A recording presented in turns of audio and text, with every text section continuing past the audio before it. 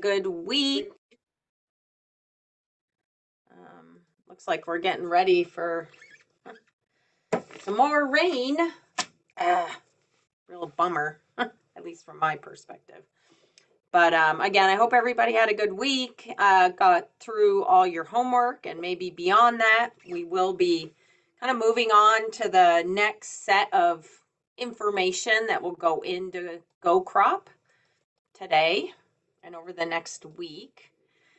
Today we're going to be covering soil tests and what's on a soil test, what, the different components that we look at, what they mean, where they're going to be used in the plan.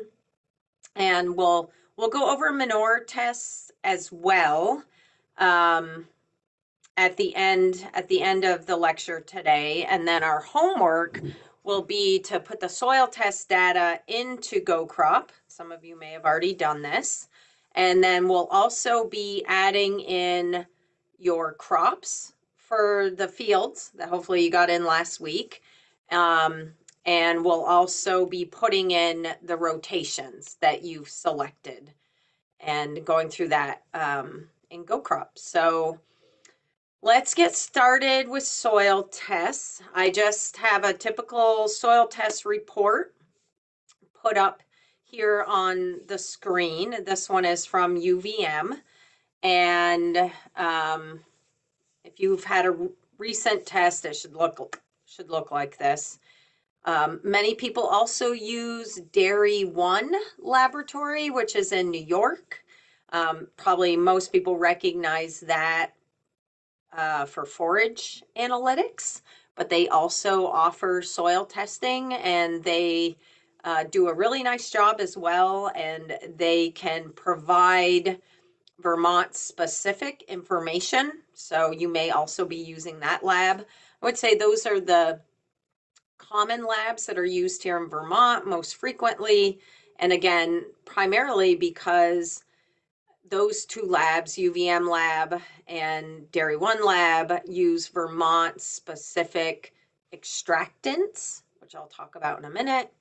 And then they also provide Vermont specific fertility recommendations. So you may have used other labs in the past. I know some people will send their samples to the Midwest, to like Spectrum Analytics is one of the labs. There's a whole number of labs out there for sure.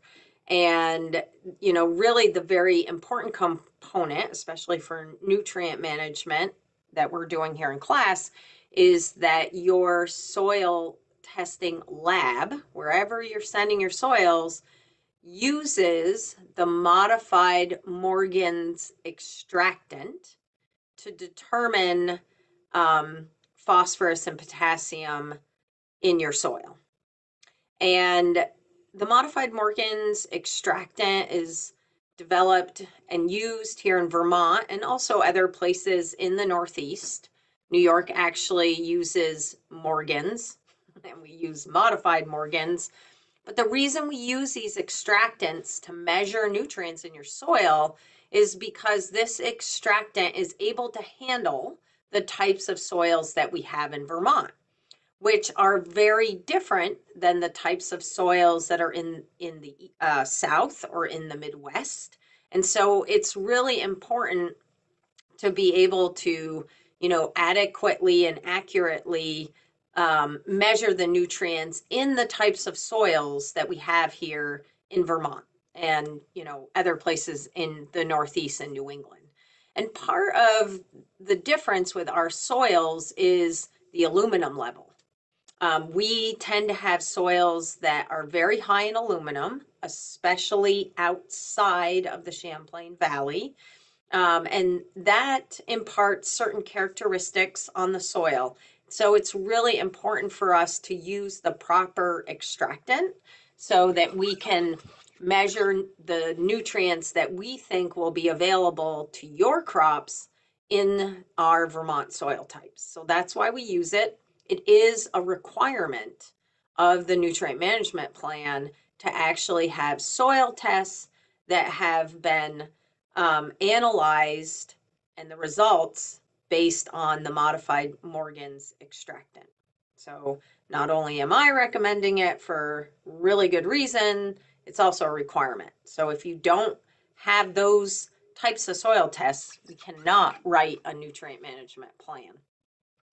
The other important component that a lot of testing labs do not measure is aluminum. And like I said, aluminum is, heavily present in soils throughout Vermont. Again, usually not in the Champlain Valley where we are.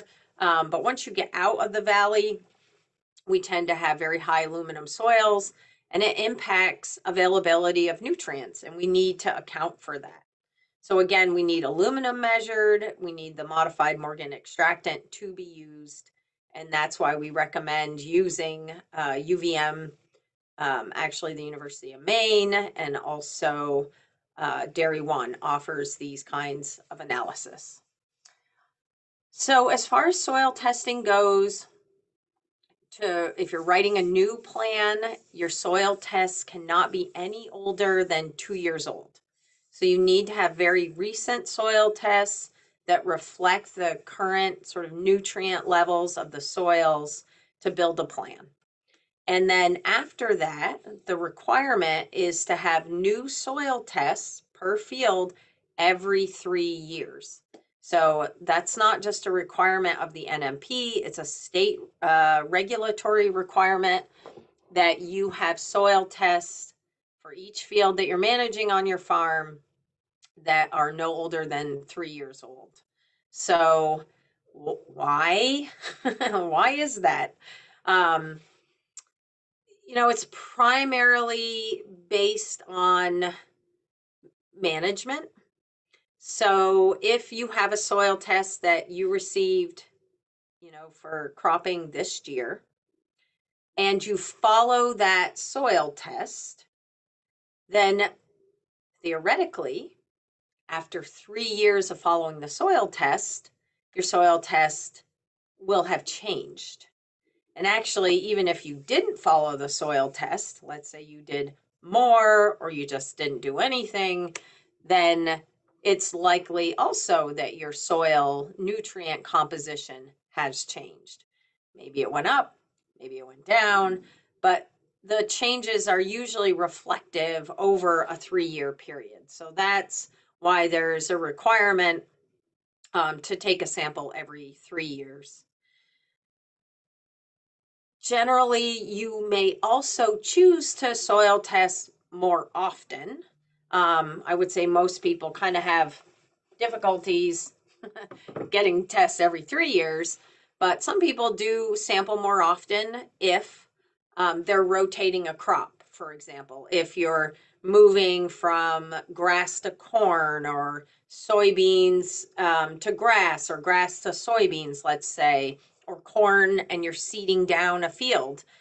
Having a new soil test that's specific for a particular crop that you're going into is always a really good idea, especially when the crop requirements are really different and you really need to know what the soil nutrient composition is before you start growing this new crop. And I would say that's probably the absolute most important, again, when you're really changing crops that have very different nutrient recommendations.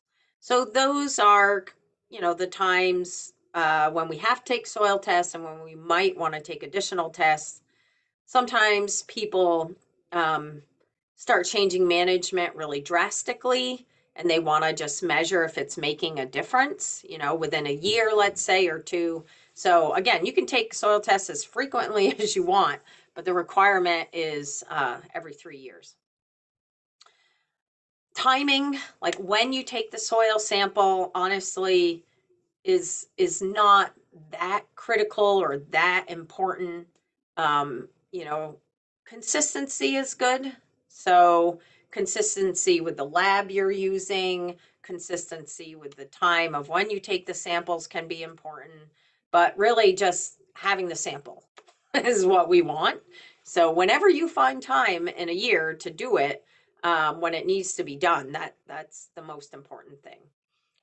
Traditionally, people take soil tests in the fall a lot because um, usually that's the point at which nutrients are the most drawn down in your soil, after a full year of production.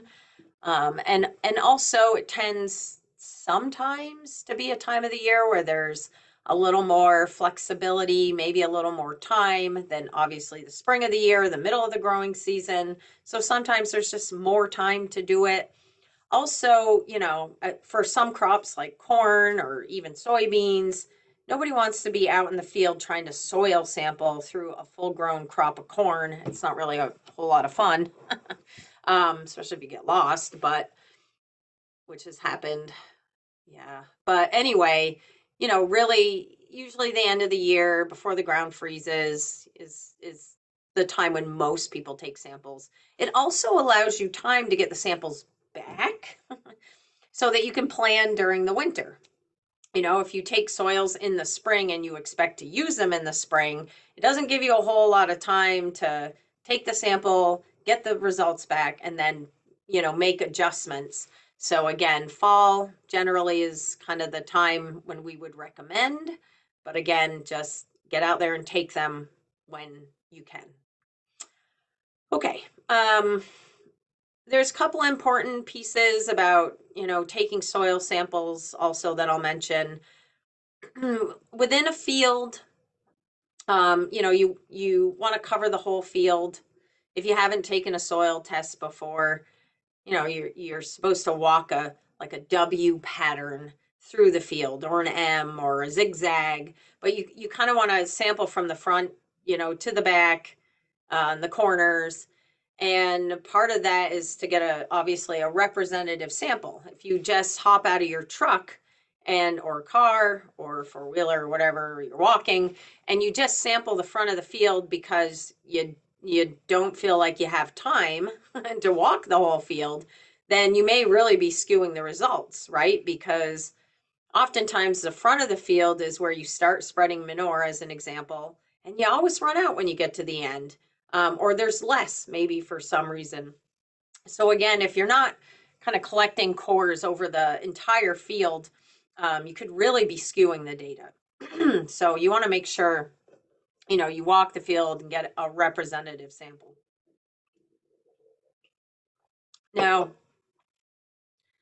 it is a requirement that one soil sample does not represent more than 20 acres. So if you have a 40-acre field, you would need 2 soil samples for that field, as an example. But anything over 20 acres, you are required to have more than one sample. And again, because as those fields get bigger, we see the variability in nutrients sometimes, and we want to make sure that we're able to capture that and also respond to it if we need to. Sometimes it's not hugely different, but it's still a requirement. You may want to take more samples per field because it's different. There may be one spot that's really unproductive, and you want to figure out. So maybe you want to go out and just sample that one area. And I've seen this happen before at fields I've sampled where I can remember an example where a farm said, nothing grows around this spot here. I just can't get anything to grow here. And we went out and sampled it, and it had like a pH of 4, but the rest of the field was fine. So it is really possible that, fields can differ that much. And if you see a great variability like that, sometimes it can really pay to go out and take an extra sample from a certain area. Okay. And again, a representative sample is what you're looking for. You're only taking, 10 cores, across the whole field most of the time. So you can see how just making sure you walk the whole field is really important. I mean, the soil test lab they want 1 cup of soil to represent that whole field. So again, just making sure you're covering the field is really critical. Okay, so you take your sample, Use a soil probe, people. You don't want to use a shovel.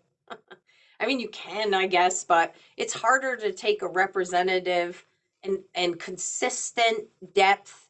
That's really important, sample um, when you're using a shovel. So I never recommend that for standard soil test. I recommend using a soil probe. We have them in our office. Other the conservation districts have them. We lend them out. They're not that expensive, especially if you have a lot of fields. You may want to just get your own. Um, there's always conversations around the depth of sampling.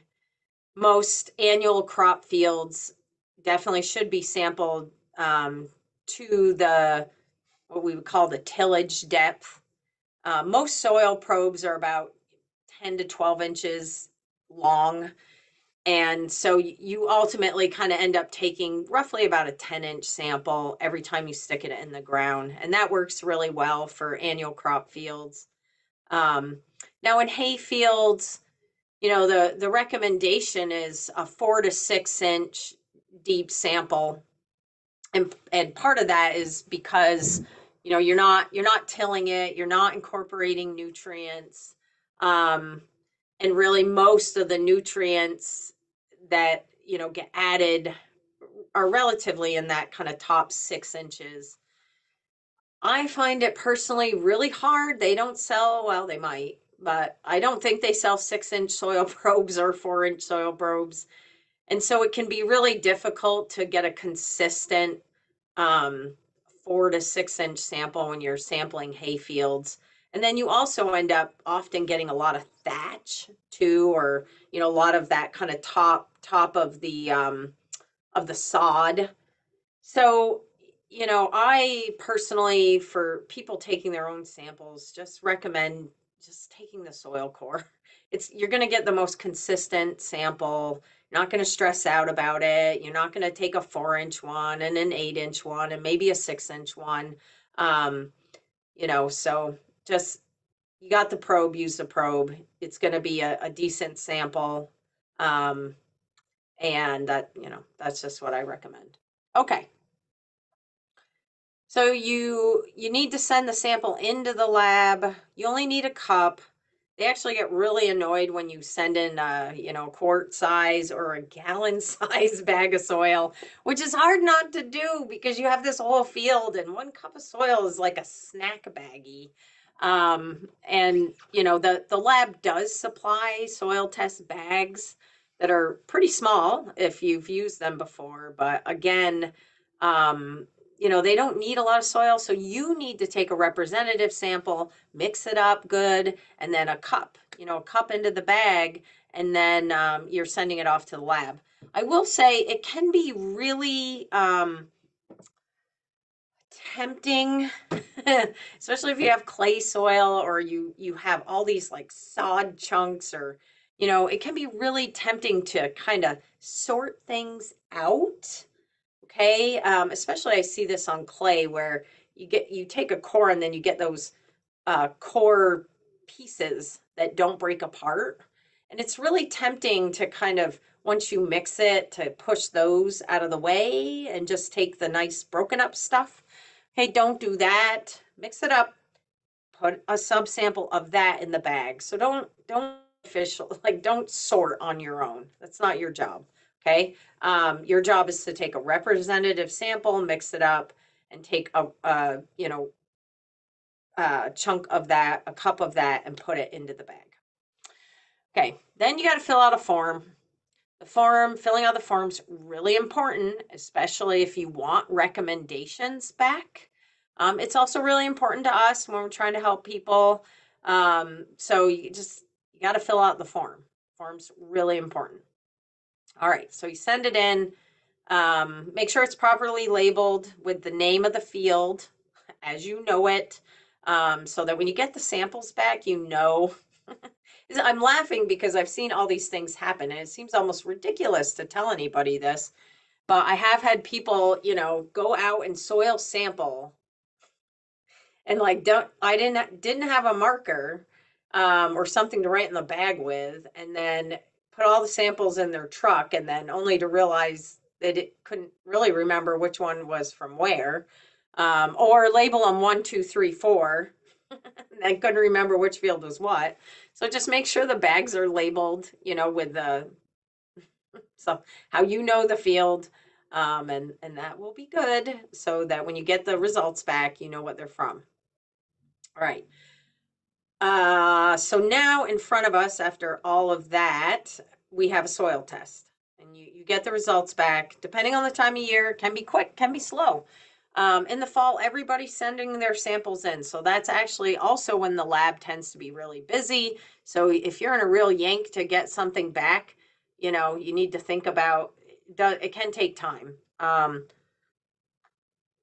Some labs are faster than others, but you got to plan on at least 2 weeks, I would say, for the most part. Usually that's a good time frame, about 2 weeks. You get the sample back, and this is what the UVM analysis looks like. So hopefully you're all looking at your own, maybe making some notes right now as we go through this.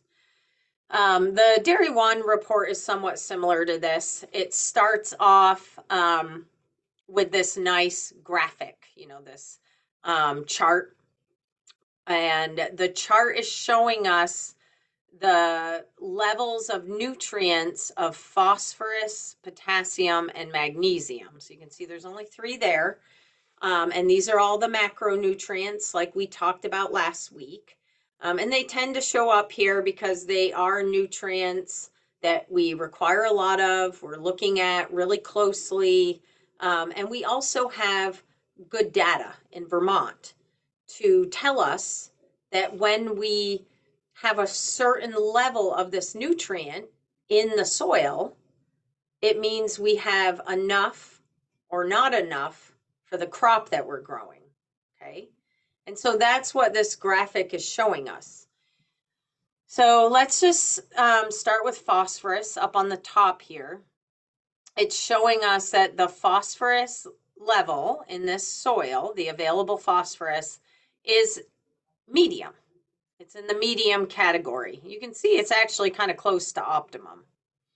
And then if we look at potassium, it's also in the medium category, but less close to optimum. And the magnesium it says it's high or excessive, but it's probably just high. If it was all the way off the charts, then we would consider that excessive. All right, so we have these categories: low, medium, optimum, high, and excessive. And they correspond to the amount of nutrient in parts per million that have been found in your soil. So you can see a low level of phosphorus means nothing was found, up to 2 parts per million. So if you have low levels of phosphorus, you can see 0 to 2. The optimum range is generally where we want our soil nutrients to be at. Okay. We want everything to be optimum, right? So you know what that means. I don't have to describe it. It means that it's at the optimum level for crop growth and soil productivity. So once we get into the high category and excessive, that gives us an indication that we have more than we probably need when we're in the high. And when we're in the excessive, we definitely have more than what we need. And it may be dangerous, like dangerous maybe to the crop, and maybe dangerous to the environment. So when it's in the excessive category, it's just way too much. All right. So we have low, meaning that there's probably not enough there for our plants. Medium, could be enough, not quite. We probably have to do something definitely maybe about this. Optimum, we're looking pretty good. High, we probably have a little bit too much there. We should probably be managing that a little bit better. And excessive, we have way too much. Okay, so the categories are pretty simple. I wish we had them for everything, but really we do only have those breakdowns for phosphorus, potassium, and magnesium. Okay, so let's talk about this a little more and what these interpretations mean, because it's really important and it helps us prioritize fertility on our farm, and also helps us think about why maybe a certain crop isn't growing well, or maybe why we have a certain crop in our field. Um, so let's start with low. And I just should probably mention that all of this information, can we see? I gotta get this near my camera. Sorry, this is annoying. I'm sorry it's annoying. You can't see that because of the blurry. Okay, there we go. Okay, so this is the nutrient recommendations for field crops in Vermont, and everybody has one of these in their binder. And this is where this information is coming from. And again, I mentioned this the first class. It's a really good read. It's really interesting, I guess, for people like me, but hopefully people like you too. There's a lot of details in here about soil tests and how things are measured, um, and why recommendations are the way they are. And so I do, I do think it's great if for people that are interested to read up on it a little more.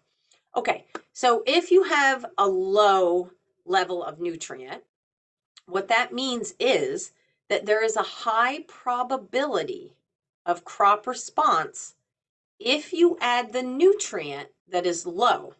Okay, and it should be added at the soil test recommendation rate, right? And if you add that amount, you will likely, right, high probability, you're going to see a crop response. So putting your money there, right, is probably a really good idea because you're going to see a return on that investment. And when I say money, that could, be the manure that you have, could be fertilizer you want to buy. But that is a good place to put nutrients because you're probably going to see a crop response. Usually, to move from low to optimum, which is where you want to be, is going to take a lot of fertility. So you also want to stay out of that category, right? Because that means your plants, your crops are suffering to some extent. And it's going to take a lot of fertilizer, whether it's manure or anything else, to really feed that crop and to get the soil test levels up. So, you want to keep your soils out of the low category. It's going to take you a while to build that up if you are there. In the case of phosphorus, which is something we're trying to manage, the amount that you actually need will vary on the level of aluminum, right? So the more phosphorus, you will need more phosphorus with more aluminum. And we talked about this last week, how aluminum binds with phosphorus really tightly. So if you have a lot of aluminum in your soil, it's going to hold on to that phosphorus and make it unavailable to the crop. So we have to manage that. And if that is what's keeping your phosphorus availability low, we either have to add a lot more phosphorus or we need to get rid of some of the aluminum, right, through liming. So we'll talk about that here in a minute. Okay, if you are in the medium category, that means that you have a medium probability of crop response to adding the nutrient. So remember there was kind of that range. Medium goes from 2.1 to 3.9 parts per million. If you're right on the border of low to medium, then clearly nutrient is going to give you a response. It's going to be a high probability of response. But if you're on that border between medium and optimum, you may or may not see a crop response. Okay, so there's a moderate probability. Now remember, building nutrient levels in the soil isn't always about just the crops either. Okay, so, building up that soil into the optimum range helps everything else as well. So, again, when you're trying to figure out where to invest, you definitely are going to get the best bang for your buck in the low category. And the bang for your buck goes down the further you get to optimum, right? The closer you get to optimum, the less investment you need to make in that soil at that moment, right? But obviously, any soil can move from optimum to low, medium to low, and the other direction as well. So that's why we continuously watch these things, because I don't want to say it's easy to go from one to the other, but it can be. All right, so again, once you're in optimum, this is the most desirable soil test range from economics and an environmental basis. There's a low probability of crop response, and what you really are trying to do once you're in this category is maintain that. So it means that you don't have to add that much every year, okay? Enough to maintain those levels, but you don't have to overdo it. And actually, if you have soils in all these different categories, you may want to take the resources that you have and invest them in the low and medium soils and, take a break from the optimum soil for a year, right? So it's really a way to look at nutrient levels and investment where you haven't invested, where you should invest, and then maybe where you don't need to invest in the short term. So once you get into the high category, again, this is, essentially you have a little more than you need in most cases for the crop that you're growing. Adding more nutrient is really, it's a waste of time, effort, resources, and likely, could be an environmental risk as well. So again, you can see some of the nuances here, like high K demanding crops still may need fertility even when they're in the high level. Usually for crops like corn and new seedings, we'll recommend low levels of starter fertilizer to basically kick off the growth of new seedlings. So there are some nuances here, but again, once you're in the high category, take those nutrients and put them somewhere else, someplace that needs them. And then you have excessive, and again, once you get up here, like you just don't keep putting stuff there. It's really a waste, really a waste. Now, something to consider in the whole scheme of what I just said is that sometimes you'll have, um, let's say, high phosphorus and low potassium. And the nutrient source you have is manure. And we already talked about, what happens when we apply manure to meet the nutrient requirements for some other nutrient, right? Sometimes we end up over applying phosphorus, and that's what's gotten us into a high category. And so that's what we have to balance. And that gets really difficult, especially on organic farms, where the primary source of nutrients that we have are also organic materials, right? So even if you're going to buy in, let's say, poultry manure to meet some of your nutrient requirements, it also has nitrogen, phosphorus, and potassium. So it's a real balancing act, especially when you only have manure as a nutrient source and our primary one, because we're constantly, trying to balance nutrients to be in the optimum range with a product like manure that doesn't have equal amounts of nutrients. It's not a 10-10-10. We're not getting the same amount of each nutrient when we add 1,000 pounds, right?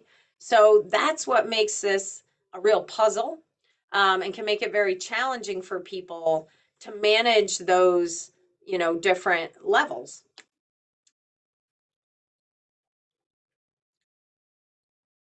So let's go back to the soil test. And again, revisit here the graphic, and you can see phosphorus again is in the medium to optimum category. Now, if we look down in the table and we go to phosphorus, okay, so it says modified Morgan extractable parts per million. So it's telling us what extractant it used. It's telling us what the measurement unit is. So this is in parts per million. And then it says phosphorus, the value found was 3.9. The range, the optimum range, is between 4 parts per million and 7 parts per million. okay? So we're at 3.9. We're basically almost optimum. So, we don't need to probably add a whole lot of phosphorus. Now, with potassium, you can see that the value found was 85 parts per million, and the optimum range is 100 to 130. So we also, probably need to add a little bit of potassium. So that, it's kind of good. We need to add a little bit of both. Um, we're probably pretty good on phosphorus, but potassium, especially depending on the crop, we definitely want to add a little bit here too. Now, if you go down to the bottom of the page where it says recommendations, you can see for phosphorus, it's recommending 40 pounds per acre. And for potassium, it's recommending 60 pounds per acre. Okay, so it's not a lot. It's, I would say a pretty low amount for both of these. And really the goal here is to push those levels up to the optimum range while making sure the crop has what it needs to grow. Okay, so when you're in the low and medium categories, oftentimes the recommendation is will be a little bit more. It's planning for a little more than what the crop needs to start building up those levels in the soil. Okay. All right. So let's go back up to the soil test and look at soil pH. That is the first thing that you'll see in the table, and it tells you the value found, which is 6.6. Now, we talked about pH quite a bit during our last visit, and we're going to talk about it again because it's so important and it impacts so many of the nutrients that your crops need, that we need to make sure that we address this first. Okay, so this soil has a pH of 6.6, and that's really good. I mean, I like to see usually 6.5 to 6.8. I think, that's really a sweet spot for any of the, major agricultural crops that we're growing. And that's what benefits the microbes in the soil the most, as we talked about last week. It also is a nice range so that most of the other nutrients that we need are also more widely available. And if you're below 6, really, your soil could benefit from, receiving some lime or some kind of liming agent. And I would definitely address that as soon as you can. Because you can keep adding nutrients, but if the pH is too low or really too high, you're throwing your money away a lot of the times. And it's such an inefficient use of your resources. So definitely pay attention to the pH on your soil test and correct that if needed. So soil pH is 6.6 here. If you go back down to the recommendations, it says that our target pH of 6.2, so it determines for you, based on the crop that you're growing, what the target pH is. And it says, well, you don't need to add any lime. There's no lime recommended because you're already at the target pH. So again, you can make your own target pH, but this will provide you with a target kind of minimum for the crop, or optimum, I guess. And then it'll recommend lime, some kind of lime, if you're not meeting the target. All right. So again, as we talked last week, nutrient availability is really impacted by the pH. So you can see for some of the nutrients, when you get over 7, okay, the amount of them declines drastically in the soil. So iron, manganese, boron, copper, and zinc, and phosphorus. So you can see, as soils become more alkaline, more basic, higher pH, the availability of some of these nutrients go way down. Now, don't forget, we need all of these, even if we need them in tiny, tiny amounts. So, we just want to make sure that we're optimizing what we have available. Now, on the other end, once we get to acidic, we again see the decline in phosphorus availability. We start to see some declines in potassium, sulfur, obviously calcium, and magnesium, and sort of inefficiencies with nitrogen as well. So you can see, especially for many of the macronutrients and micronutrients too, sticking in this like slightly acidic range is where our nutrients are going to be the most available. Now, we have some crops that are very, very sensitive to pH and low pHs, such as, the legume crops in particular, alfalfa and some of the clovers. So again, it's really important to keep the pH above 6. Okay, so let's talk about the other nutrients that we're seeing here and then some of the other metrics. So calcium, magnesium, and sulfur are all macronutrients. We talked about this last week. And you can see there's an optimum range for magnesium, but there is not an optimum range for calcium or actually any of the micronutrients. You can kind of see these stars, which is the average that we see in the state. So we on average see sulfur levels of 11, and your farm had 11. So if you're kind of way outside of the average, maybe either way, it may, behoove us to think about why that's happening. But it doesn't necessarily mean that you have or will have a micronutrient deficiency. And I'm going to talk about micronutrient deficiencies in the last class because there are, certain soil types, certain situations where we do see micronutrient deficiencies, and we need to make sure to be adding micronutrients to the soil. But in many cases, especially on farms that have livestock, that feed minerals, that feed grain, there's usually a lot of micronutrients that are coming through the manure applications. So we worry less about that on many of our livestock operations, but that doesn't mean that we shouldn't be evaluating our soil test.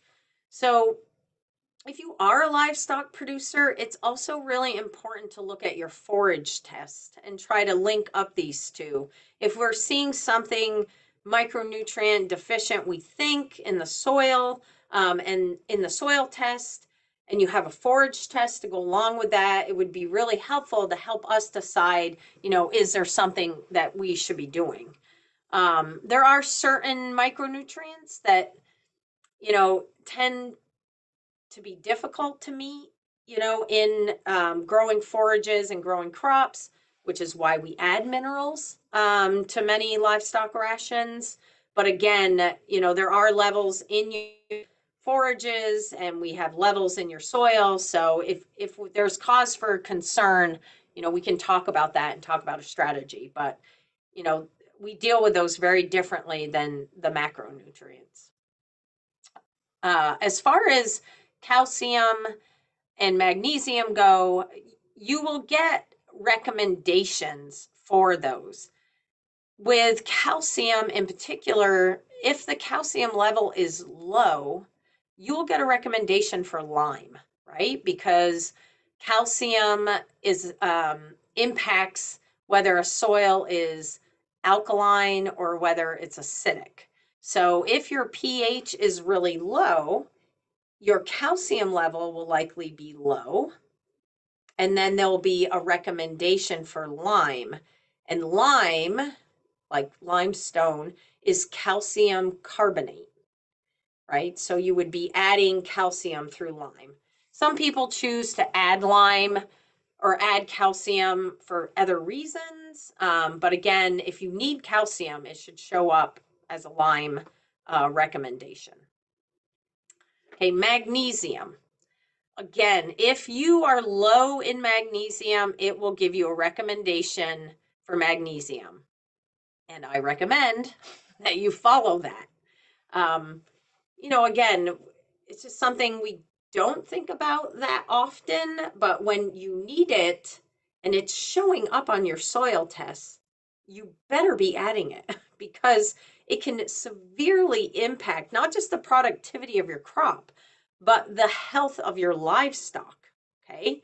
And I think, again, we'll talk about this later, but that balance of calcium, magnesium, and potassium in the soil is directly related to the balance in your feed, in the forage, which then can directly impact, the health of your animals. And that is one really like clear connection that we know between soil, forages, and livestock health. So I think anybody who has livestock knows about milk fever, knows about grass tetany.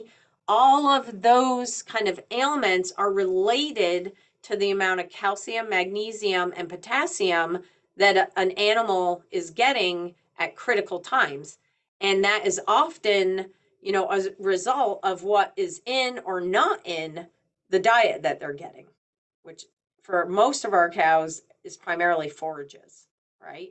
So these things really matter in your soil, and keeping them in balance is actually important, really important because of, not just crop productivity, but at the end of the day, animal health. Okay.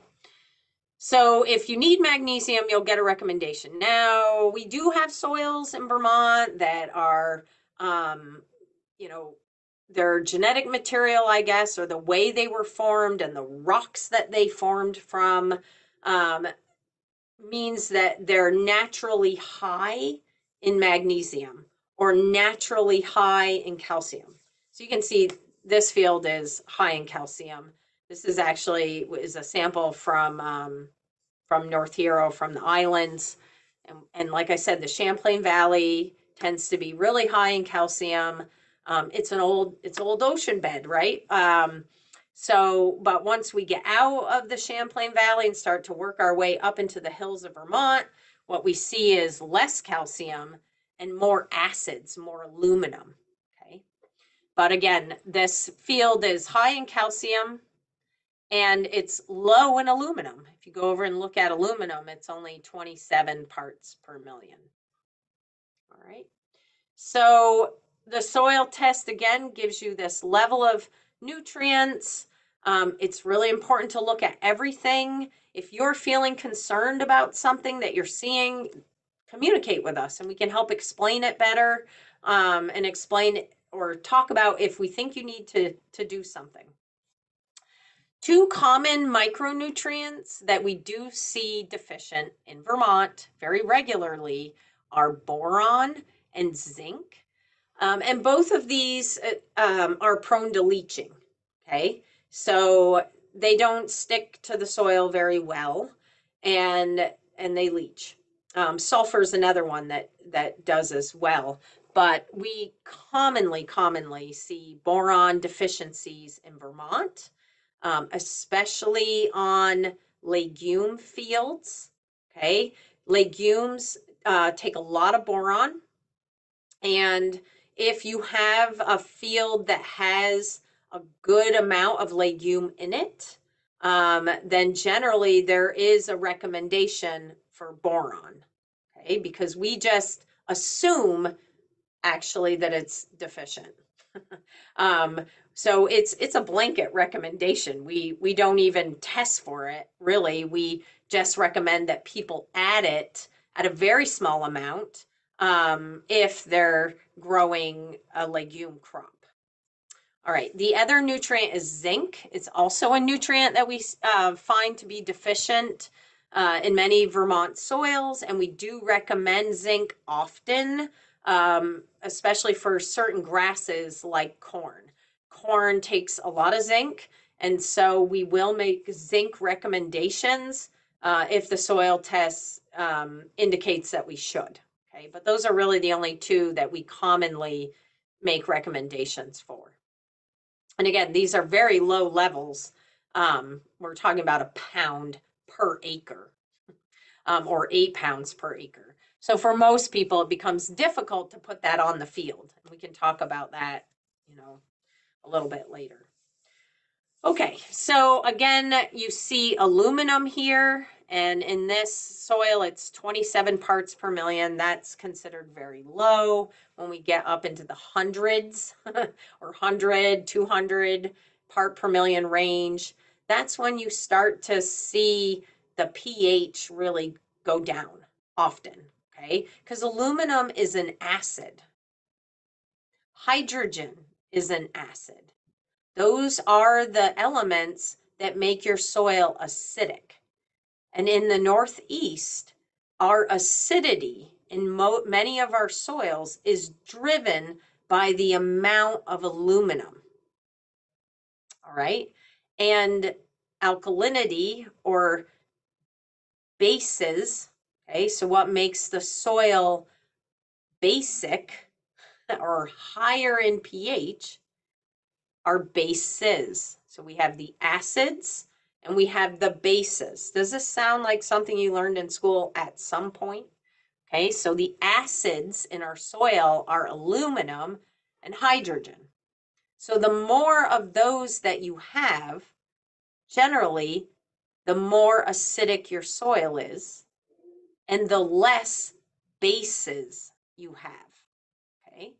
So the bases, what makes your soil basic, more alkaline, and higher in pH are potassium is a base, calcium is a base, magnesium is a base.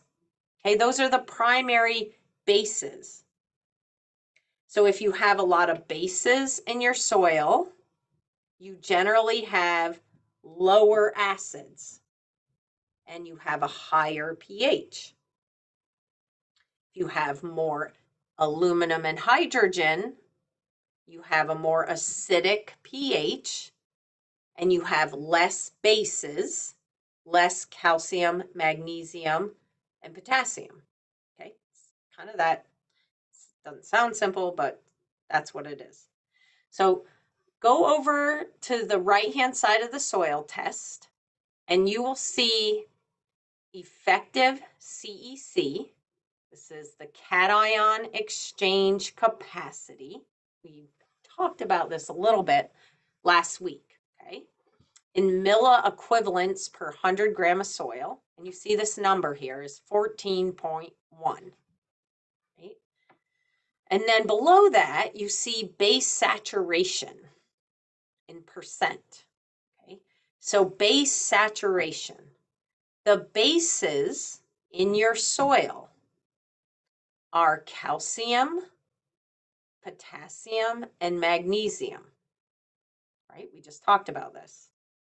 The bases in your soil, what makes your soil basic and less acidic, more alkaline, are calcium, potassium, and magnesium. Base saturation, are you ready? Is the percentage of the exchange sites, cation exchange capacity, the percentage of the exchange sites, okay, that have bases, calcium, potassium, magnesium, attached to them. 91.9% of the exchange sites on this soil are covered with calcium. Okay, so most of all the exchange sites have calcium on them. 1.6% much, much, much, much smaller, right? Of the exchange sites have potassium on it. And 6.5% of the exchange sites have magnesium. So if you add this all up, right, we have, let's see, 92 plus 6.5 plus 1.6, we almost have 100%. Now, what's on the rest of the sites? Are there sites that have aluminums on it? Aluminum, okay? There are some sites that have aluminum on it, but not very much, if any, barely, okay? All right, so the base saturation is the percentage of the exchange sites that have calcium, potassium, or magnesium. And when these numbers are high, it should relate directly back to the soil pH, okay? And that the soil pH, if these numbers are high, the soil pH should be high, correct? Because these are bases. This is what makes your soil basic. So if you only had 20% calcium and these same other numbers, this pH would be very low because the rest of those exchange sites would likely be covered with acids. Okay, so let's go back to cation exchange capacity. So we're talking about the exchange sites, okay? Cation exchange capacity. So what's a cation? Okay, a cation is a positively charged nutrient. So do you remember this from last week? We said some of them are positively charged and some of them are negatively charged. So the positively charged nutrients, right, get bound to the negative sites on the soil. So the cations are the ones with the plus sign. They have a positive charge. Okay, so the cation exchange capacity is the ability for your soil to hold on to those positively charged nutrients. So this 14.1 kind of represents the number of negative exchange sites. So the higher this number is, the more exchange sites there are. Okay, the more negative exchange sites to hold on to positively charged nutrients. So this is a pretty high number, 14.1, okay? We usually like to see like 10 to 12. So if you remember from last time, the negative charges come from clay and organic matter. So looking at this soil, okay, 14.1, and looking at the percent organic matter, 3.3, which is okay, should be higher actually. I mean, we'd like to see this around 4. But anyway, so most of the exchange sites here, they're probably coming from clay. This is probably has a lot of clay in it, or a good amount. When we seeing 14, 15, 16, 18, 20, we assume there's quite a bit of clay, okay? So clay has more charge. The more clay you have, the higher the number of exchange sites. All right, so cations are positively charged nutrients. Calcium, potassium, magnesium are all positively charged nutrients. And so isn't aluminum. And so isn't hydrogen. Okay? So they all get stuck on this on the exchange sites. But what the soil test is telling us is that most of those exchange sites have bases on them. And again, that's just telling us probably the pH is high. Okay, it does give you some ranges here of what we're kind of looking for. And it is important to look at these ranges here. They do mean something. And but they generally do still reflect back to the soil test and also the recommendations. So we know potassium is a bit low, right? And it is recommending us to add potassium.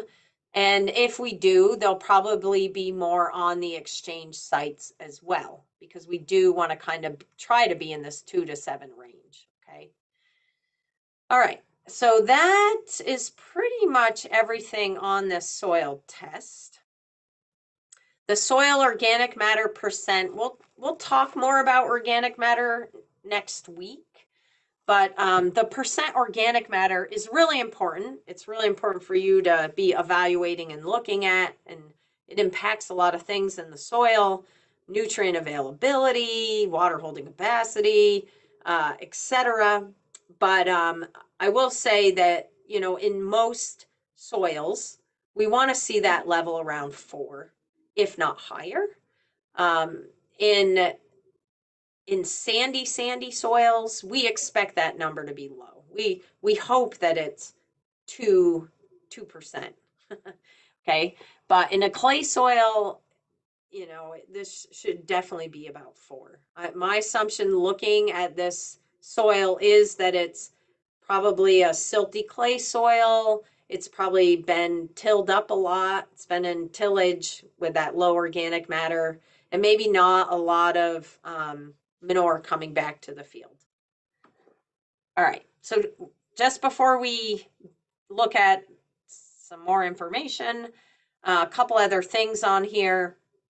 We've referred to the recommendations a few times. Again, in order to get recommendations on your soil test, you have to fill out the form. You have to put what crop it is.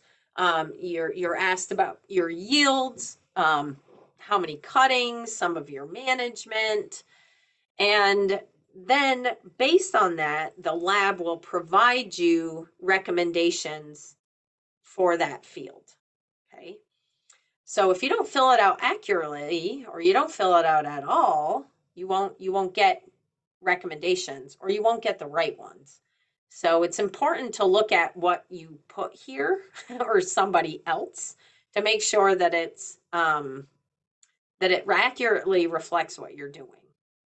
Now in GoCrop, it'll actually fill in a recommendation for you based on the crop that you're going to grow and the yields, etc. So you don't necessarily need the information from here. But again, if you're going to fill out the form, do it correctly. Okay. So it says here the crop that we're growing is a small grain. You know, it's oats, rye, it's something. It's some kind of small grain. And it says to grow that crop, this is the recommendation of additional nutrients that you should be adding to obtain some certain yield. Okay. So usually you're selecting a yield value when you fill out the form. So you can see here, there's a lime recommendation, which is nothing. There's nitrogen, phosphorus, and potassium. There's no magnesium recommendation. There's nothing else here except for these 3. And what this is saying is this level of nutrient should be added to meet the growing needs of the crop. And again, like I said, to help shift these nutrients a little bit closer to optimum. Now, you can add these nutrients however you see fit, okay? Or not add them at all. That's really your decision. But, you know, we will be, if you're using manure, what we're going to figure out is how much manure you need to add to get this amount of nutrients. And if you're using fertilizers, purchased fertilizers will do the same thing.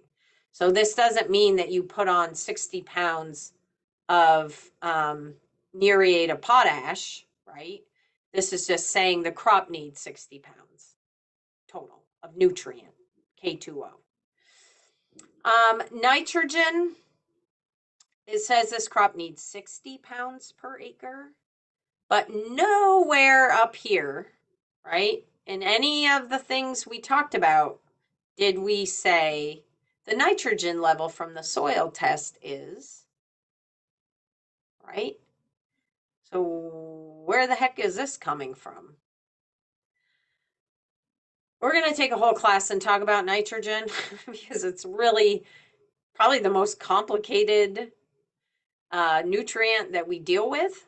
And it's the most difficult to deal with. It's subject to all kinds of transformations and losses. And it's all really biologically driven and really heavily influenced by the weather. So we don't measure it on a soil test because it changes so fast and it's here today, gone tomorrow. And so we can't really take one measurement in time like we do with these other nutrients and use it for 3 years. Like that is not at all how nitrogen works. So the recommendations that we give and that you get on a soil test are based on yields, soil type, and some other factors. So they're actually a more loose estimate of what we think you'll need to grow a crop.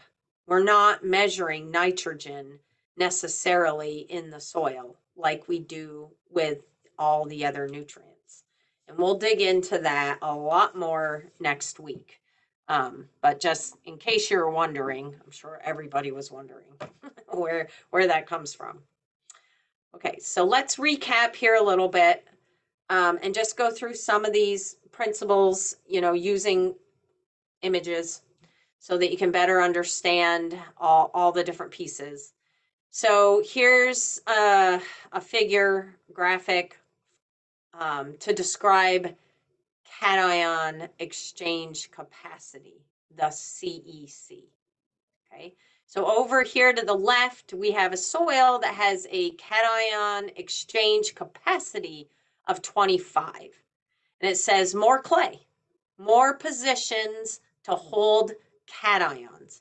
So remember, we're talking about a negative charge on the soil that is clay, generally driven by clay, and organic matter content. That's not listed here, which is really important when you get into the sandier soils, okay? But you can see with the clay, when there's more clay, you get more negative binding sites. More positions for positively charged nutrients. Here they are. Now, the one not listed here, because this is not from the Northeast, is aluminum.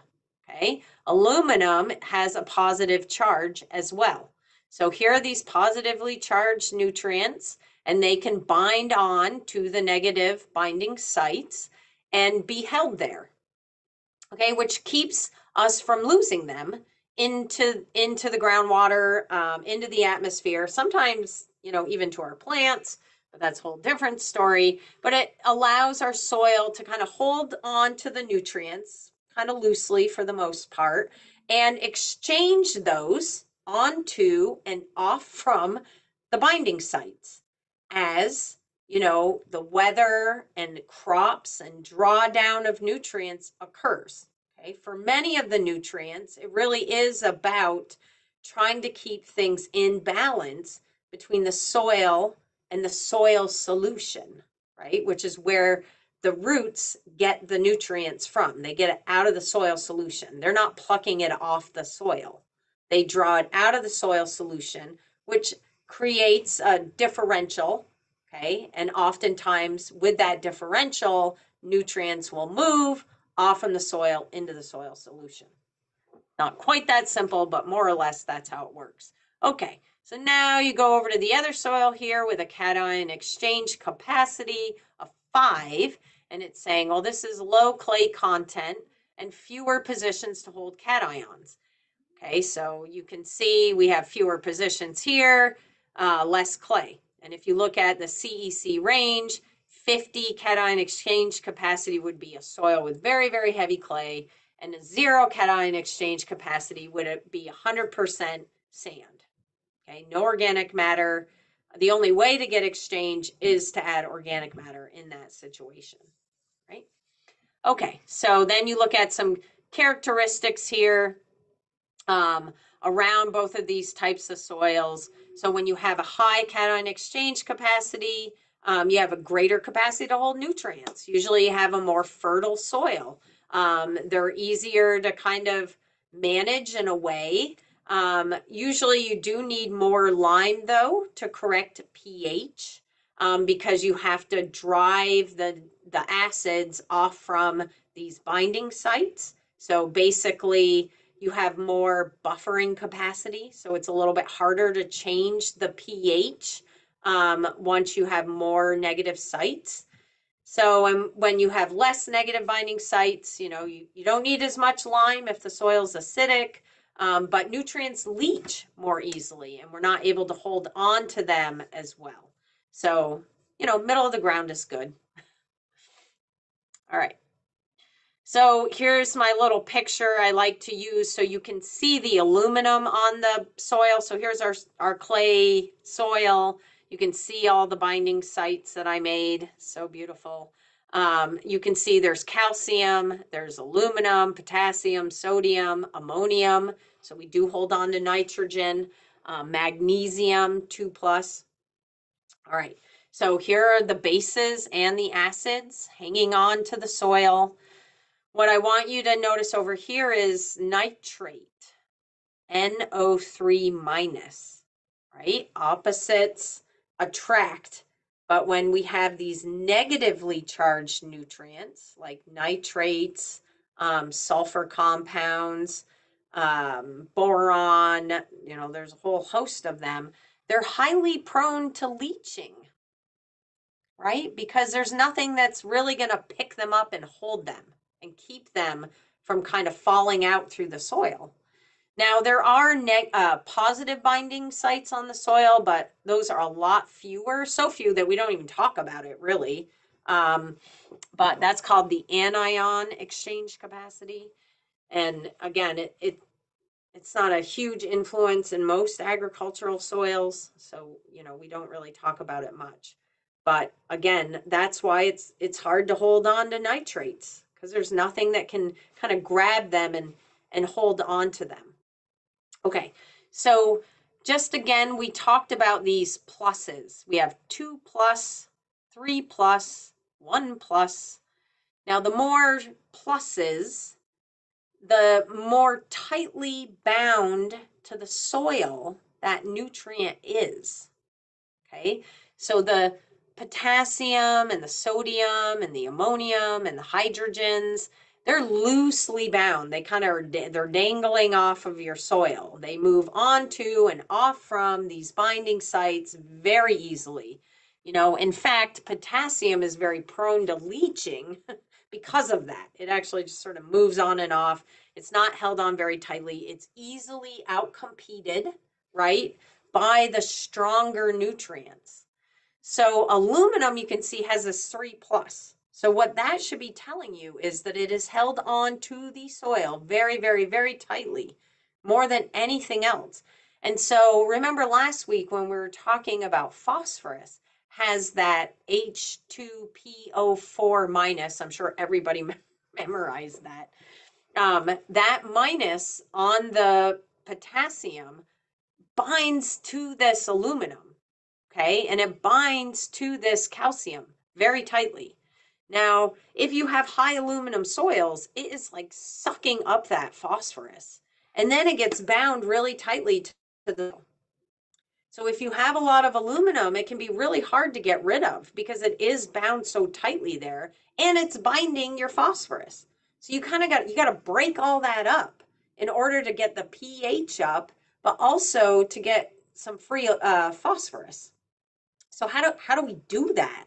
How do we change the pH? So how do we get rid of the aluminums or the hydrogens, right? Hydrogens are easy to get rid of. They only have that 1+, so it's not hard to get rid of them. So we add calcium. We add lime. There's different types of liming agents, but the important thing is that we're adding enough to be able to drive off, right? So kick out kick those other nutrients off of those binding sites. So we have to add enough calcium to break this, which means we have to just really overwhelm the system with lime. So if you have high aluminum soils, you may have a lime recommendation of 6 tons to the acre, because that's how much you need to displace all that aluminum. Okay, if you only have a lot of hydrogens, you probably need a ton. It doesn't take that much because it's weak, right? So again, paying attention to the aluminum, the calcium, the bases, the acids, all on that soil test will help us determine, what kind of lime to use, how much of it, and how to manage all of these nutrients in our soil. Did anybody think it was that complicated? So the soil test can tell us a lot of things, a lot of things it can't, but it really gives us a good insight to what's happening in the soil and how we can manage some of that, from adding nutrients, but we can pick up other things as well that are really critical. And I hope going through this gave you a little bit better understanding of how to read a soil test and how to approach them. Again, looking back at this book will, help you further understand everything so that, we can do a good job managing the nutrients in our soil. All right, so I know it's noon, and I think I'm going to quit there and go to Go Crop to show you your homework. I do want to go down. I put a manure test in here somewhere. I got to find that. Where did I put that? Right here. Okay. All right. So we're going to work on putting your manure test into Go Crop today, and also, essentially your manure storages with their associated analysis, right? So if you don't have an analysis, you haven't done one for your farm, or you think it's not correct, which often happens, you can use the book values. There are book values, which are kind of, basically an average of manure tests that have been sent into the lab in nutrient recommendations for field crops. So you can use those, but it's really highly advisable and also a requirement to be sampling every manure storage on your farm every year. So you have to have one sample per storage. And again, a storage can be a stack, it can be a bedded pack, it can be a manure pit from a manure pit. If you have 3 pits, they all have to be sampled separately. We want to know what's in this material, in the manure that you're putting on your field. How else will we know how to meet the needs of your crops if we don't know what we're putting on the ground? So that's why we want you to take a sample. It's hard to get a good sample, so sometimes it takes time to really learn how to do it well and get a good representative sample. A lot of people now, especially custom applicators, are used to taking samples or helping take samples for people. Manure analysis, same thing, can be done at UVM, can be done through Dairy One, but it has to be done. Again, you're taking one sample to represent a lot of material, so be thinking about that, and that's why a good sample is important. With liquid manure, of course, if you take it in the spring and you have all the rainwater, it's not necessarily, or melted snow, it may not necessarily be reflective of exactly what you're spreading all year. So you want to, try to get a representative sample if you're only going to take and use one sample a year, because it can influence what we do quite considerably. So here's a picture of a manure test. Again, it's out of the nutrient recommendations for field crops. You can see the manure test lists the nutrients. It lists some micronutrients as well. As I was saying before, we do get, a good amount of micronutrients in manure. This is listed in pounds per ton. wet ton or pounds per 1,000 gallons. So obviously, depending on what type of manure it is, will really depend on which one of these columns you use, right? So if it's out of a manure pit, liquid pit, you're obviously going to use pounds per 1,000 gallons. That's how you spread the manure. If it's a dry manure, bedded pack, or stacked, you got or daily spread, it's pounds per wet ton. So those are the numbers that you'll put into go crop. So again, you get a total nitrogen number, which is the total, and then you get ammonium nitrogen, which is a part of the total, right? And then you get organic nitrogen, which is the other part of the total. Okay, so you will put ammonium nitrogen and organic nitrogen into Go Crop, and it will add those up for you. Okay, I'll show you this in a minute. It gives you phosphorus as P2O5. It gives you potassium as K2O. Now, this is really important because sometimes if you're sending a manure sample elsewhere, they'll give you other numbers here, not as P2O5. Now, how we look at this in nutrient management plan, you need to enter the number in the P2O5 form. I'm not going to get into why or what the difference is. That's just what you need to do. Okay. Then you have calcium, magnesium, sodium, and the micronutrients. There are certain components that we require you to add into Go Crop for nutrient management planning. I'll show you those in a second. You're welcome to add in everything here if you want and be tracking that. I think it's a good thing. But in the least, you need to add nitrogen, phosphorus, and potassium. Okay, I am getting out of here. We're going to go to Go Crop, and I'm going to show you your homework. And then we'll break for lunch. Let's see here. Where is your homework?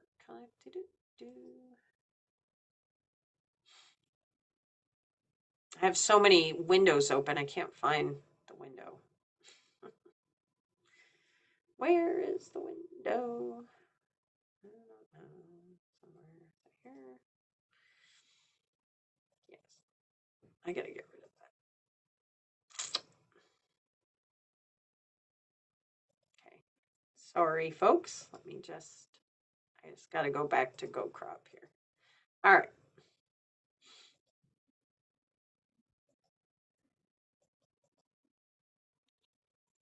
Okay. So hopefully every time I go to this, it's starting to look more familiar to you and you're, successfully navigating Go Crop and not too confused if I'm entering this way instead of right from the start. But you're looking at the dashboard again. Remember, over to the left here, it gives you these icons. And then if you pull away a little bit, you see dashboard, nutrient sources, and equipment. So last time we entered in equipment, I had you enter in your manure spreaders that you have.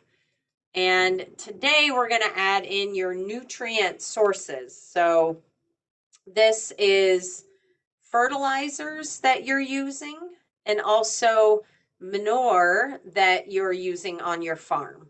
So you can see I already have a manure storage that I put in here. And so I'm going to go into that first and then we'll enter a new one. All right, so on the top you have the manure source details, okay, which talks about, what it is, what you call it, the type of manure that's being held there. Is it from cows, beef, etc.? Is it liquid? Is it solid? And then how much? And this is the part that you'll probably need some help on. So you're adding in the name, so whatever you call this storage. You can add in, this year if you want, or last year, just doesn't really matter. Is the manure imported? Yes or no? So if you're importing manure, you need to account for that. If you're buying chicken manure or you're getting manure from a neighbor, you have to account for it in your plan. even if you're not storing it on your farm. You know, you're not taking manure and putting it into a pit. You're getting manure from somebody else's pit and you're putting it onto your fields. You got to build that into your plan. If you're buying poultry manure from Giroux's, you know, you need to add that as a manure source, and how many tons you're buying or applying, because we're going to draw down from that when we write your plan, the rest of your plan. Okay, so in here, you're putting the name, included cents, imported or not, the type of manure that it is. So you can see there's a whole bunch of selections here. Is it liquid, semi-solid, or solid? Okay, so this is a liquid storage. And then what's the estimated annual total? Now, these numbers, you know, usually are generated for you. And I'm, you know, well, you should have these numbers from the technical person that you've been working with. It is an estimate. We do have a kind of a program that will help estimate the total production. When we're talking about like a liquid pit, we're not just talking about the amount of manure that the cows are producing. We're talking about how much rainwater is going in there, how much bedding. You may have gray water or, you know, something from the milk house, etc. So we need to account for all of that in the total. Some of you have really good records of manure spreading, and we definitely can use those, but there's got to be some document in your plan that shows how you came up with that total volume of spreading. So again, hopefully, you know, whoever you're working with has helped you calculate that. If not, we can help you with that. Okay, so again, you're going to add in each storage. And once you have the storage and the quantity in there, then you want to add the analysis, right? So I've already added this one in. You put the lab and the test date, and then you put in the dry matter, and then you put in the nutrients. So again, you're only adding the inorganic nitrogen, the ammonium nitrogen, organic nitrogen, phosphorus, potassium, and you can see here I added in the copper level. You can add in everything you want, but you have to add in these first four. And you can see on the top here it says total nitrogen, 25 pounds per 1,000 gallons. So you don't put in the total N. It will add that up for you. All right, so let me get back out of here. So again, you're just gonna hit add manure. You're gonna stack 2. Just put last year. Is it imported? I'm gonna say no. And it's, let's just say it's calves, it's solid, and I'm producing 300 tons a year. So then I'm going to save it. Once I save it, you can see there's this section here to add an analysis. Okay, so I'm going to do that. I'm going to put the test date, the lab, you have a space for notes, the dry matter, it's going to be a lot higher, right? And then it says ammonium nitrogen, I'm just going to put 2, organic nitrogen, phosphorus, and potassium. Now, if you want to add more than this, add another row. And then, I want to put in the sulfur levels. Okay. And you can add them all in if you want. And then you just hit save. And that's it. So you need to add in each nutrient source that's on your farm. Now, if you're buying in fertilizers and you have certain fertilizers that you're already using, same process here. You say add a fertilizer. I'm going to call this my corn starter. It's a dry fertilizer. Okay, save it. And then you put in the analysis, which is the percent nitrogen, phosphorus, potassium. Again, if you're adding magnesium, just add another row, or zinc. Sometimes there's zinc in the corn starter.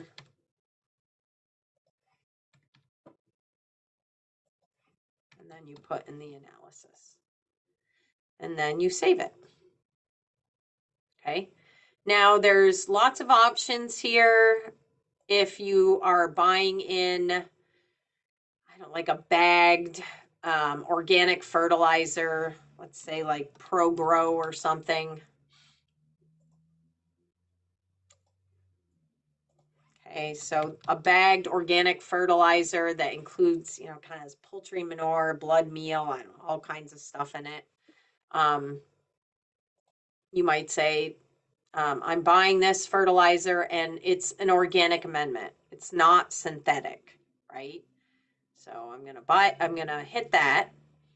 And then when I go into the analysis, it's going to ask me the same questions. It's going to ask me the analysis, which if it's a bagged product, it should have one. Okay. And then below here, it has a whole different section where it asks you, or it puts a nitrogen mineralization rate. And this is here because it's an organic nitrogen product and it breaks down slowly. It's not like buying urea. Okay, so we're accounting for that. And you can change this number if you want, but generally this is a good estimate if you don't know.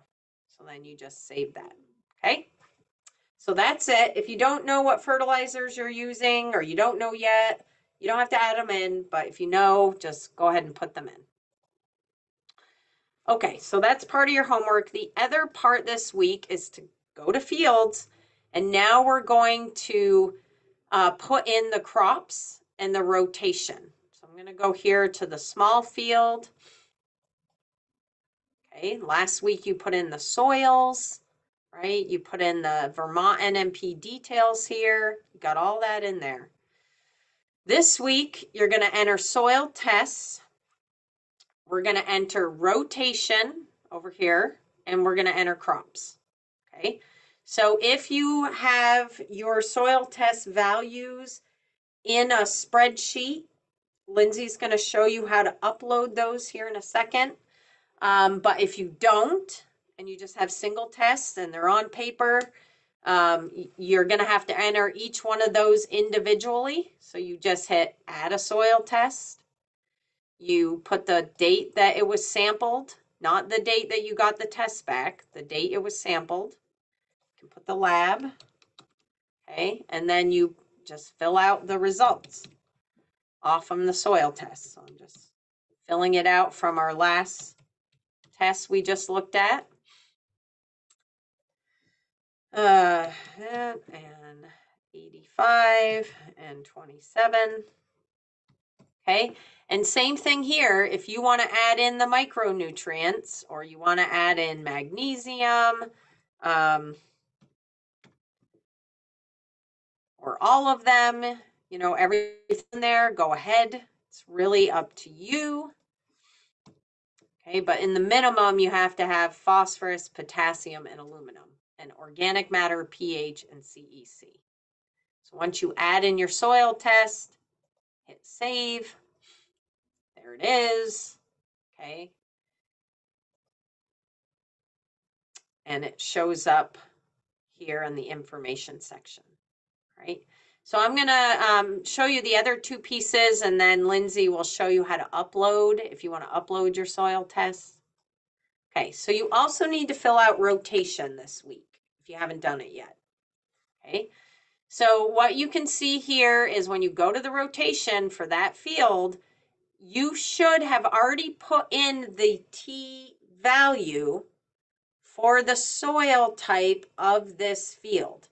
What you are going to enter here is the estimated soil loss predicted through Russell 2 for each field on your farm. Okay, you're going to enter the rotation soil loss, and if applicable, you're going to add soil loss from each year in the rotation. Okay, so you hit edit. Okay, so this is where it says average soil loss. This is the average of the entire rotation. If you don't rotate and it's always grass all the time, okay, that is your rotation soil loss. That's the average soil loss for the rotation and for every year. Okay, it doesn't differ. So the average soil loss, let's say, is for this field is 2.2. Okay, so then you have to add in the rotation. If this is a hay field that is always hay and it's not being reseeded, then you're going to have one number. Okay, so if this is grass hay established, you're going to have one soil loss number. And let's say it's, I said it was 2.2 up there. I should probably just say 0.2. Okay, it's going to be the same. Okay, so you may have one number. Lucky you if you only have one number. That means you're all grass all the time.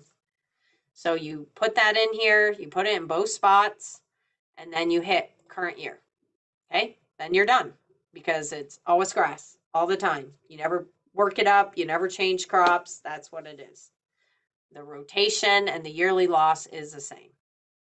You got to check current year and make sure if you have an actual rotation, it's the right year. And then you just hit update. Okay, so that's simple enough. Then you're going to go into crops and you're going to fill out the crop for that field this year. Okay, so we just said this was a hay field, so we'll stick with that. So it says, is it an annual or perennial? Well, it's a hay field, it's perennial. What is the crop? So let's see here, hay crop. Is it harvested? Is it grazed? Is it a cover crop? It's grazed. And let's see, I also hay it.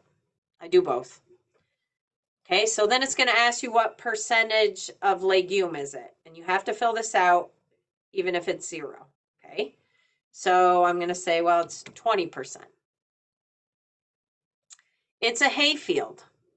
So what percentage of the field is covered with plants? Okay, do you see soil or not? And it gives you a little indicator here. It says if you don't know this number, you can use 15 for low coverage crops like corn, or you can use 80 for high coverage crops like hay. Okay, so I'll probably use 80. It's really good stand. And then it asks you about cultural practices. You know, you can fill this out. This is more helpful to us than anything when we're reviewing plans. But I'm not gonna put anything. I mean, I could put no-till. It's a hay field, I guess. All right. So then it asked me when was this field established? Ugh, I don't know. It's always been hay. I guess I'll put 2022. So it says, well, is this a reseeding year? Well, obviously not. So no. Are you going to get more than one harvest? Yes. I'm going to get 2 hay cuttings and then I'm going to graze it. So how much yield are you going to get from the hay? Well, 2 cuttings, I'll probably get 1.5 tons of hay. Dry matter, okay? You're doing this in dry matter, so I'll put tons per acre.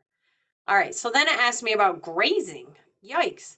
I'll probably just graze it once, probably just once. And then from that one graze, I don't know, maybe I'll probably get a ton of dry matter off that one graze. Okay, and then you save it. That's it. Okay, so it's telling you you're harvesting hay and you're grazing. So this is where having an estimate of your yields becomes very important. And again, if you're haying it all, that's great. If you're grazing it all, that's great. If you're doing both, you can put that in as well. And yeah, it's pretty straightforward. Let's go to a different field quick. That one's hay too. I don't want to, I guess I'll go into your field, Lindsay. I'm going to add a rotation now. This is a cornfield. Okay. So the average across the corn and the hay years is 2.2. Okay. I'm growing corn silage with a cover crop. In the first year of the rotation, that is, see, 0.5 soil loss. The second year of the rotation is 1. The third year of the rotation, you can see it's going up. This should all be on your papers you guys have. 2. Okay, and then I'm seeding back down. I only have 3 years of corn. And then I'm going to do new hay field, 2.9. And then it's going to be hay for 3 more years. So you can see this could take a while. You rotate a lot, which is good. Don't want to keep people from rotating. But it takes longer to fill out each field if you have a lot of years in your rotation. Okay. All right. So here's my rotation. That's the average. Here's each year. And I'm in the third year of corn. And that's it. You update that. Now I go to crops. See here, you can go right from here. I'm going to add it. It's an annual. It's corn. I'm harvesting it. I don't really need to put anything here. It's not much surface cover, and it doesn't overwinter, and I only get 1 harvest. And for my corn crop, it's 25 tons to the acre. Okay. So I've showed you annual crops, perennial crops, pasture, or grazing and harvest. There's all different scenarios you may run across, and you need help, so please reach out. And with that, I'm turning it over to you, Lindsay.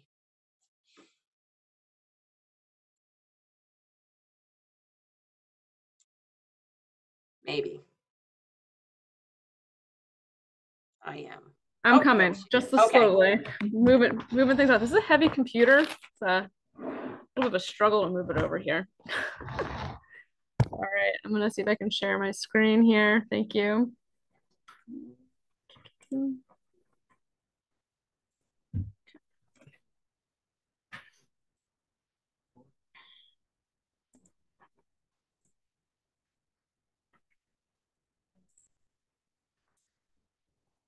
Okay, so when you are uploading some soil test information, Heather had already shown you if you're going to manually enter it. So if you received your soil test information in an Excel file through an email, the first thing that you're going to want to do is to download it to your computer. And then you are going to want to open it up, because chances are that you received it as an Excel file, and we need to convert this to a CSV file. So to do that, you'll go to File, Save As, Browse, and place it wherever it is you'd like to. I'm going to keep it in Downloads. You might have a folder that's specific to this year or to your nutrient management plan, so you might want to save it there. And then whereas it says Save As Type Excel Workbook, we're going to scroll down here. We're going to open up our drop down, and we are going to change this to a CSV file. There's a bunch of different types of CSV files, Macintosh, MS-DOS. We just want this one right here. You can change your file name if you'd like. I'm going to keep mine the same, and I'm going to save it here. And we're going to say, yep, I know I'm going to lose some of my features, but that's okay. Now I'm going to close this out. Click save just for the fun of it. Keep on saving. Click the yes. Go through the cycle. It's okay. All right, now we're out of it. And we're going to go into Go Crop. Chances are you might already be in there. I'm going to click work with this farm. And you'll scroll down on your dashboard and you'll come to import data. You'll click new import. And then there will be some options in this dropdown of what format you are going to upload your data from. So if you received your information from the UVM Agricultural and Environmental Testing Lab, you'll choose from UVM Soil Lab. If you received your file from a different organization, you can download a template and upload it through that. And if that is the case, feel free to reach out directly and I can help set you up with the workbook that's going to make the most sense to streamline importing your soil test results. So once you get from the soil test lab, you choose that and you choose your file. I saved mine in downloads. And I think one thing that I want to point out here is that, remember we had two files in our download, the Excel workbook and the CSV. Because GoCrop only recognizes a CSV file, those are the only types of files that will show up in whatever folder that you're in to import your results. Open this. And we have 3 fields. I have 3 soil tests. You might have more fields that you sampled than you have in your soil test results. You'll be able to link those up. And if you have a situation where you might have taken multiple soil tests for the same field because it's over 20 acres, you can manipulate your CSV file to have an average of those two and have that be the direct link up as well. I think one thing to note is using this process, you can only import one soil test for each field at a time. So you can't upload multiple soil tests for one field. So I'm going to move this out of the way here.